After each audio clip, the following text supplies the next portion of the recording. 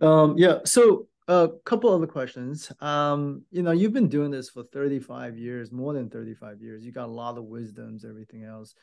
What do you tell your patients who first get diagnosed with melanoma? Well, first of all, it depends on how thick the melanoma is. If it's a very early melanoma, a melanoma which we call in situ confined to the epidermis, or a thin melanoma, I just explained to them that all that needs to be done is this just needs to be surgically removed, and the cure rates are very, very high. And then we have our melanomas, which are a little deeper. In those instances, I tell them that the cure rates are very, very good, but sometimes you need to have some additional procedures.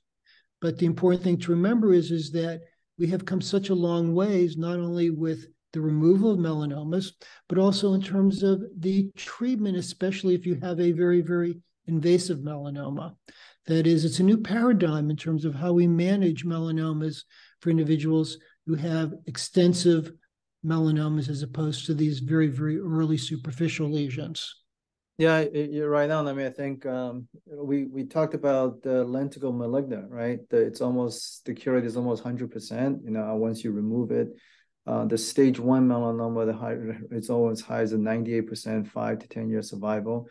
You mentioned all this newer immunotherapy.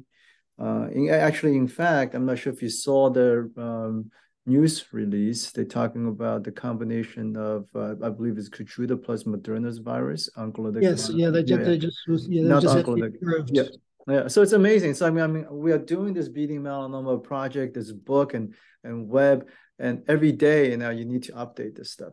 So last question.